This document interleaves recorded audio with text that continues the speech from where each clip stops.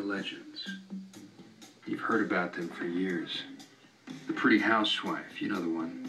The friends burst in at the surprise party, find her spread eagle with the family dog licking peanut butter from between her legs. Well, she's real. Remember the cheerleader? She gets her stomach pumped. They find a quart of sperm. Her name's Luann. Hey. They may not look like much to you, but they were all stars on the circuit. The hooker reunites with John here. The molester with the molested. The guy hanging naked from the shower curtain rod, half dead from autoerotic asphyxiation. He's Lonnie, and he's a sex addict. Hi, Lonnie. These people are the reason emergency rooms have special tools to remove the champagne bottle, the fluorescent bulb, the hamster.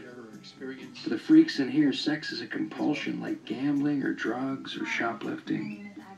At least this one looks like love, if you squint. That's my best friend, Denny. Denny showed up here after he got booted from art school for waxing his weasel during life drawing class. Not like the model was even fine, just some old hippie with overgrown nature bush.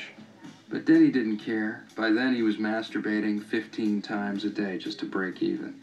Got so he could barely make a fist anymore. Nico gets released from the halfway house twice a week for therapy. Just like Cinderella. Only at midnight she turns into a fugitive. Don't get me wrong, I'm no different.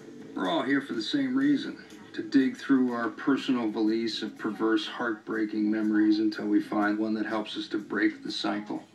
To get sober. For me, that means no more constant, meaningless sex with strangers. All the time. I come to meetings, I work the steps. I even try to abstain.